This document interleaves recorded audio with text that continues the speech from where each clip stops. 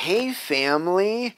Yesterday I got up and I was praying, and as soon as I got up, I try to press into that place as quick as I can, just acknowledging the Holy Spirit. And sometimes it takes me a few minutes depending on how rough the night was or what dreams I was having or if there was any warfare going on at night.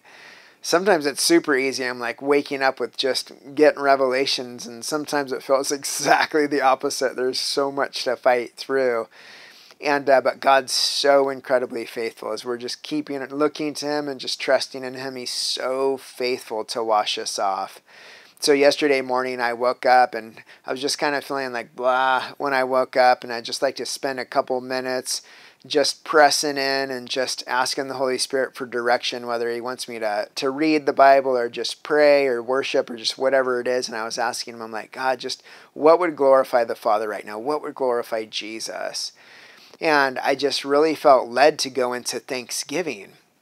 And I would think, man, I should be pretty familiar with Thanksgiving. That's what God's had me, one of the main things, one of our fundamentals that God's had me sharing for the last 25 years, and all things giving thanks.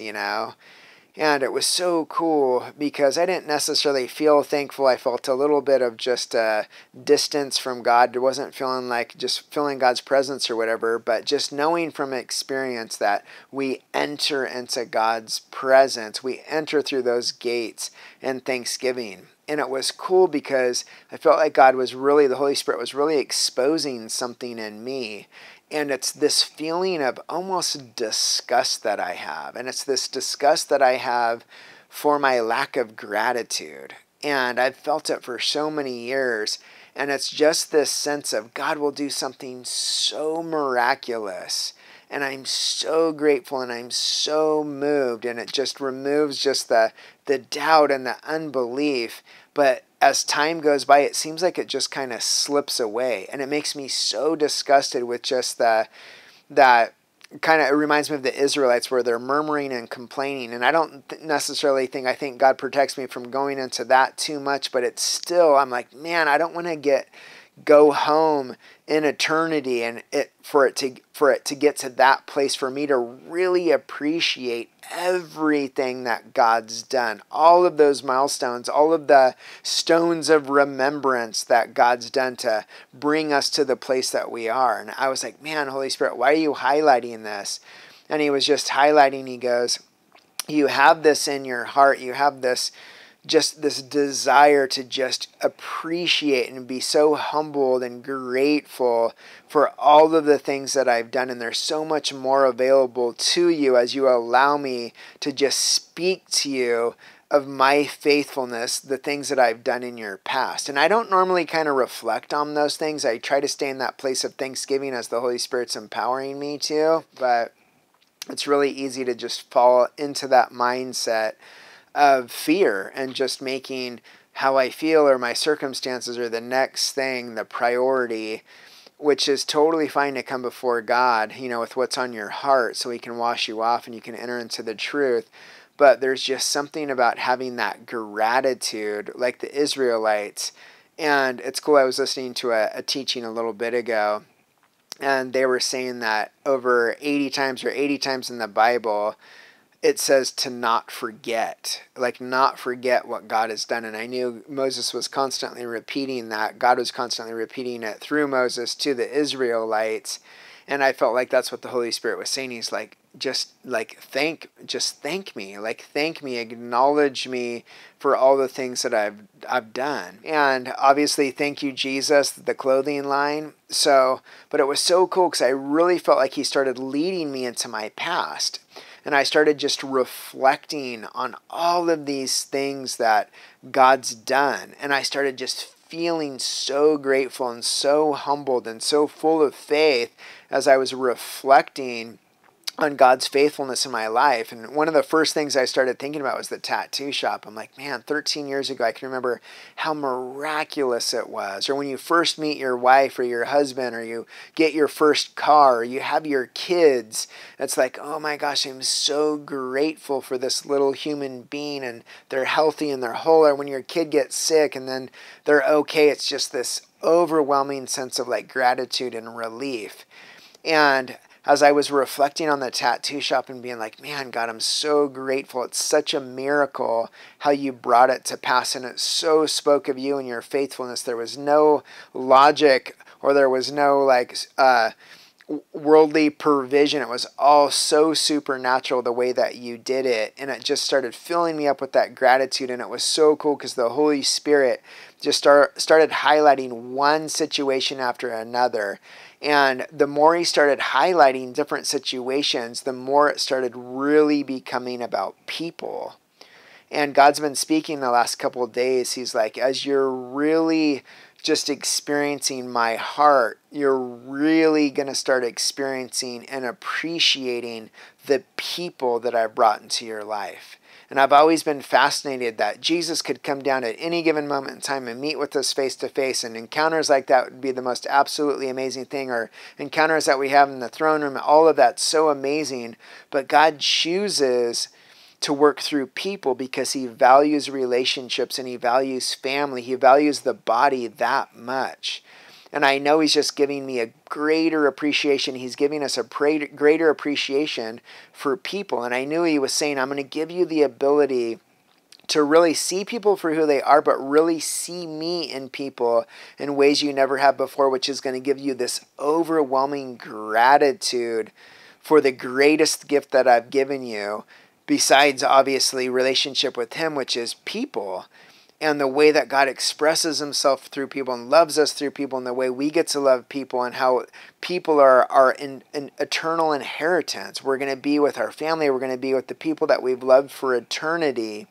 And it was so cool just reflecting on like all these hard times when I was growing up, where I was just really battling with depression, and just how my mom was there and she got me through, and just different people that were so strategic in my life, my wife, just having my kid, just all these different relationships where God was so strategic bringing people into my life. And it was leading up to today, and just all the people that God has in my life that I'm so grateful for, that have just added so much value, that have just changed my life forever. The way that they love me, the way that they see me, the way they lay it down for me, and not putting any expectation on them, but just being so grateful that God would love me that much to surround me with the people that he has. And looking past the struggles, or looking past our faults, and just really seeing them as God sees them, and just really appreciating them for who they are.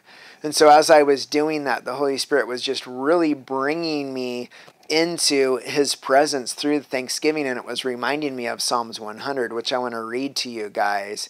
And then we'll pray together, and we'll just pray that the Holy Spirit will just continue to redeem our past, where the enemy's so good at just, when we think about our past, just giving us that filter of where we were hurt or abandoned or rejected or disappointed, and justifying self-protection, which is actually judgments coming against the character of our Father, where the Holy Spirit's breaking all of that down, that when we look at our past, we see God's faithfulness. We see the people that were there for us. We see the people that were even hard to deal with, that drove us deeper into God's presence and deeper into his heart, that would strengthen our faith and ultimately teach us the love that we find accessible in the presence of our Father.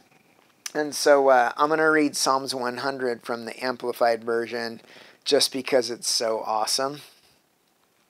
So in Psalms 100, this is actually the Amplified Classic. It says, "Make a joyful noise to the Lord, all you lands. Serve the Lord with gladness." I love that. Serve him with gladness.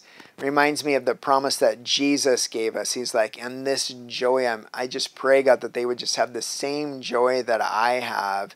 Reminds me of just pressing in, walking in faith, entering into the kingdom where we get to experience the righteousness, peace, and joy in the Holy Spirit, in the kingdom. And it says, "Come before his presence with singing. Know, perceive, recognize, and understand with approval that the Lord is God. It is he who has made us, not we ourselves, and we are his." I love how Thanksgiving puts everything in a perspective. As we're thanking him, our lives start revolving around him instead of trying to get God to revolve around us, where just nothing feels like it's connecting. We are his people and the sheep of his pasture. Enter into his gates with thanksgiving. I love that scripture. Not just for years to having conversations with people just about Thanksgiving, and they're like, why would I thank God when I want to die? Or why would I thank God when my kids are sick? Or why would I want to thank God? And I'm like, because it's not about your feelings. Your feelings don't dictate the truth.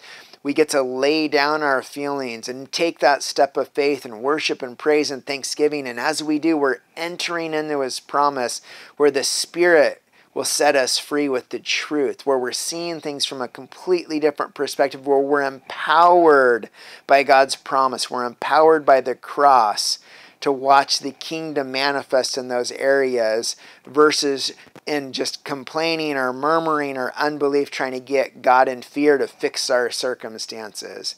So it says, with thanksgiving and a thank offering into his courts with praise. And I love the Amplified Classic because it says the thank offering. Sometimes it's that sacrifice of praise to where you're like, man, I'm really not feeling it, but I'm just going to step out. I'm going to step out in faith, knowing all of heaven's rejoicing and praising God, not because they have to, but because there's nothing there coming against the truth of God's worthiness to be praised. Holy, holy, holy. And it says, be thankful and say to him, bless and affectionately praise his name. For the Lord is good. His mercy and loving kindness are everlasting. I love that. His loving kindness, it's everlasting. His faithfulness and truth endure to all generations. Oh, it's just going to continue to pass on God's faithfulness and how he's called us by name. And Lord, we just thank you, God. We just thank you for anybody that's been battling, God, with just feeling stuck in the desert like the Israelites, where all we can see is through the filter of just what's wrong. And it just brings us into that place of just complaining, Lord, or just feeling victimized. And we just thank you. And I just pray for the same mercy, Holy Spirit, that you showed me in the name of Jesus, God, that you would just wash us off, God. And that you would just continue to redeem our history, God. That you would just wash it and cleanse it, God, and just give us a perspective as we're thinking about our past, Lord. We'd be able to press past those memories of what was wrong that justify self-protection, God, or justify rebellion, Lord, or pushing God away, God. And we just thank you, Lord, that we would see all of the people in our lives, God, that you strategically put there that just loved us through the hardest situations, and how it was you, God. It was you that lined those people up, God. And I just thank you, Lord, for, like I said, even the people that are hard, Lord, how you just use those things to drive us deeper into you, Lord. And we thank you, you're so worthy to be thanked, God. We thank you for the access. I thank you for the Passion Translation where it says the password of praise, Lord. How we have the access through the blood of your Son into your presence, Lord, that we can boldly enter in, that we can enter in through thanksgiving, Lord. And I just thank you, God, that you would just continue to fill us up, Lord, with just that gratitude. Even when things get harder, they feel bad, Lord, that we would just reflect, Lord, just those stones of remembrance, God, all of those victories, all of the miracles, God, what you've given us by your mercy that we don't deserve, God. We just pray that you would just humble us, Lord, and that we would be able to reflect, God, on your loving kindness, Lord. And we just praise you, God, and we just thank you in Jesus' name. Amen. I hope that encouraged you guys. I will talk to you soon. God bless you. Take care.